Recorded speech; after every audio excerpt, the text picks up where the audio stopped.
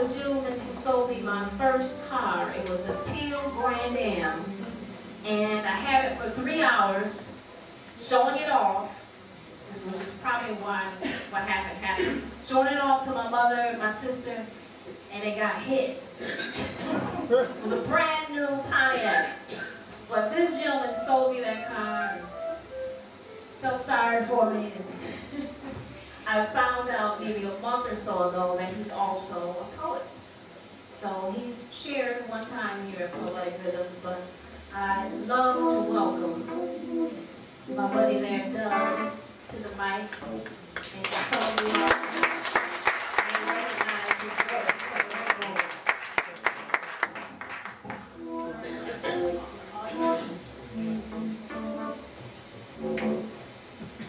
Here I am in my southern robe.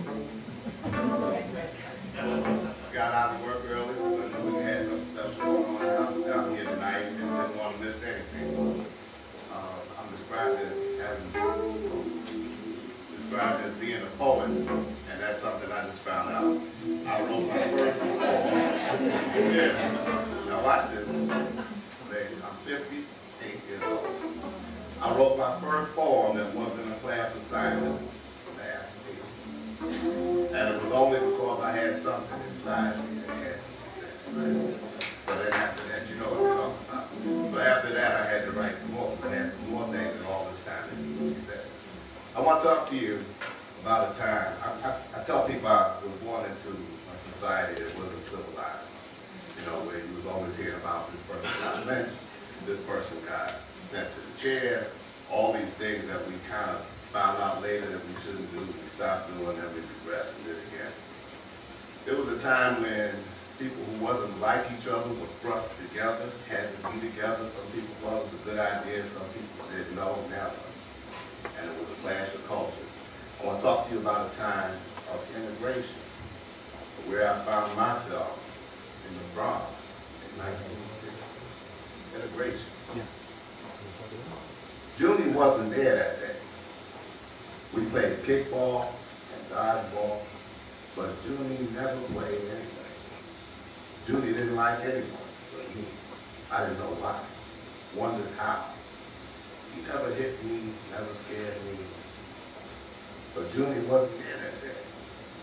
I had to face alone the stairs, the scares, how they made us feel alone. Especially if Junie wasn't there. It was just me and all of them.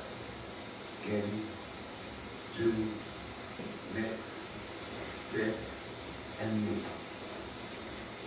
I heard Junie's father one time yell, "Get your black ass home now." And then Junie wasn't there ever. Again, I looked for Junie. Oh, Junebug, Junior, whatever. But Junie wasn't there yet.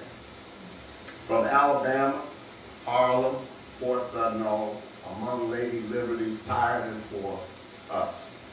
Immigrants too, from a distant boat. Benny, Saul, Tommy, Hector, and I came back to school.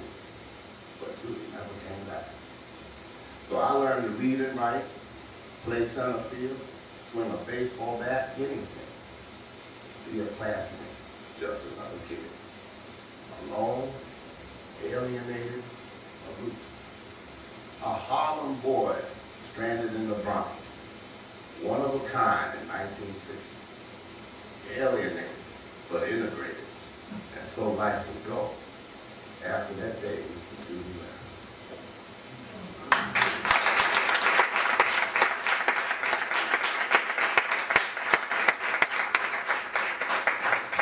I don't think a lot of people would write poems at all if they didn't feel they had something to say. And sometimes we people who write poems get a little carried away with ourselves. We get a little serious, like what we got to say is all that heavy. And it gets to be too heavy. It'd be about the newbie and this and the swag that, especially if you go on the internet, because everybody chimes in and everybody got a lot to say. So one time I decided I'm just going to have some fun. So I started playing with rhymes, and then the rhymes found a serious purpose with me. I'm going to give you this, and I want you to imagine the scene of this nursery rhyme. Dr. Seuss and Mother Goose were having tea one day. Your pastry looks tasty, the doctor said in his rhyming way.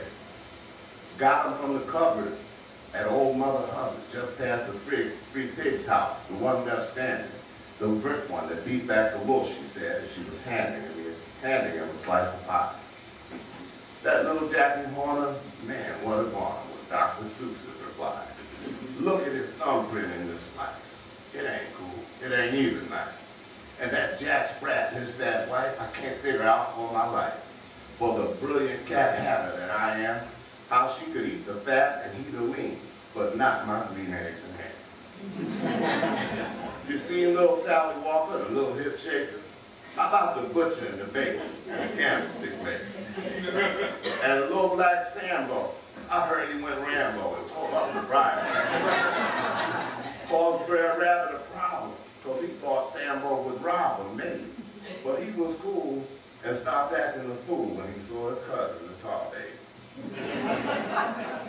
Oh, I don't know about these children today, Mother School said with a frown. I ain't seen such a mess, well, I guess as London bridges came falling down.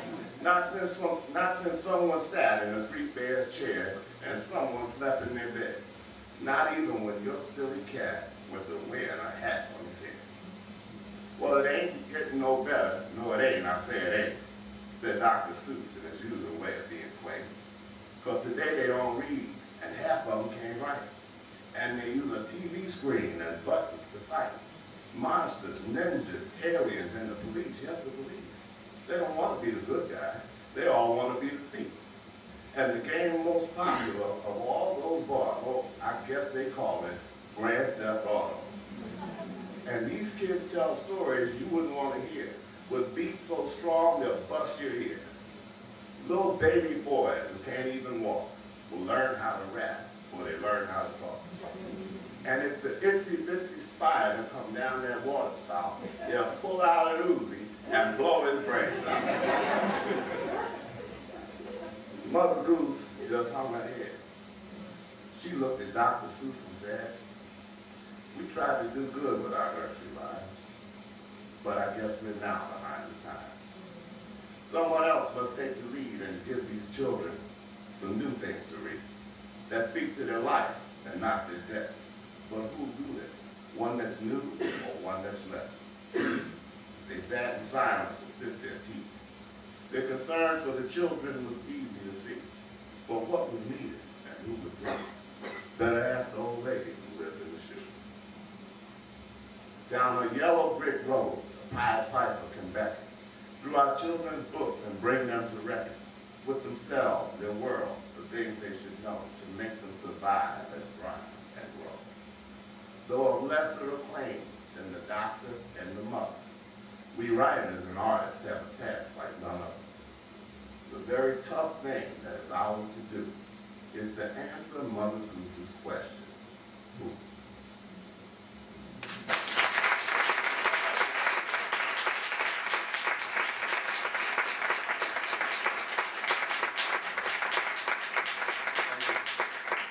Now, if you want to hear some real poetry, tune in on Friday night from 9 to midnight, 88.5 WRUR. Hear my show, Blacks and Blues.